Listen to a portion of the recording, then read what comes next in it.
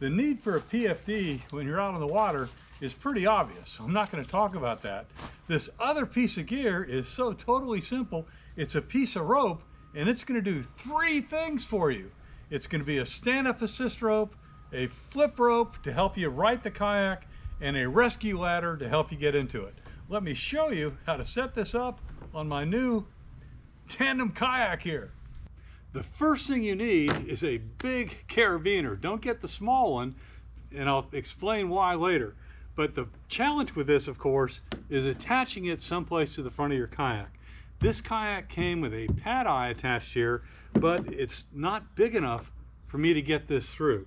So what I'm going to do is I'm going to rivet on a stainless steel pad eye up here in the front that will allow me to quickly insert and remove this if I need to. And that's the key. Whatever you attach it to has to be big enough to allow for rapid insertion and extraction, because this is all about safety. So what I've done is I've drilled my pilot hole in this material. I've checked to make sure my rivet fits in there tightly, and so now I'm ready to go. I will attach this and rivet it on.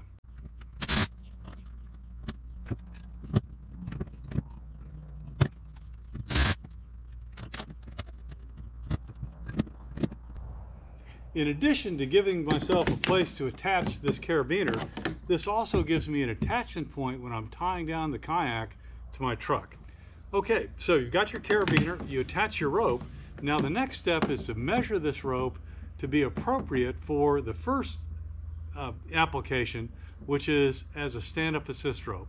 And so what I'm going to do is I'm going to lay that out back to my seat and then give it a couple tries. In this kayak, I would put my feet about right here, and it's comfortable to grab it right here, and that elevates me up, and more important, it allows me to have a controlled descent back into the seat. So I want to note this distance right here, and I will mark that with a piece of tape. The next measurement we need to take is to measure our flip line. Now, of course, if your kayak is easy to flip, you can work your way up on top, grab the handle, and try and rotate it over, but it's much easier to use a flip line. And this is why we need a big carabiner, because you're going to have to reach over here and hook it on, and you don't want to have to mess with a small carabiner. Then it's going to go across, and in the water with your PFD, this is very easy. You position yourself about like this, and then you're going to pull, and the kayak is going to flip over. So the measurement I made right there with this tape is pretty good. That's a good distance for me where I can keep my knees bent and pull this thing over. Now the final measurement we need to take is for once you get your kayak flipped, you need to get your rescue ladder to make it easy to get back in.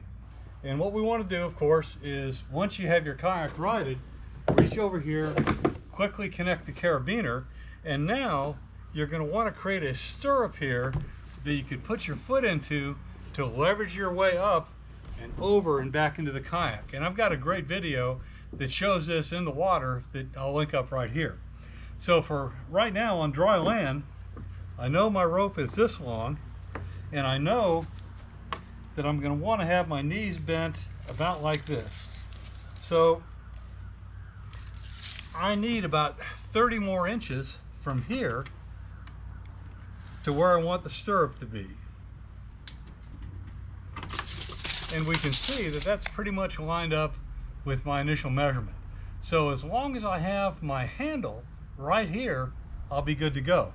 Now you need to have the handle on because it's a lot easier to get your foot through a loop in the bottom of this if you have the PVC spreading the rope for you. Fiddled with this, there's my measurement. It's inside the loop. I know I'm good. To check, I mark where this goes over. Now I'll stand up, put my foot in the stirrup, and you can see that I'm going to have good leverage there to go up and over and onto the kayak. So you may have to fiddle with this a little bit, but eventually you'll get it right. So there you go. Absolute critical piece of safety gear that a lot of people don't even think about. They know about the PFD, but not about the 3 uses for the rope. Comments? I encourage you to look at my other video. I'll link it up in the description and the pinned comment as well. Throw it down below. Thanks.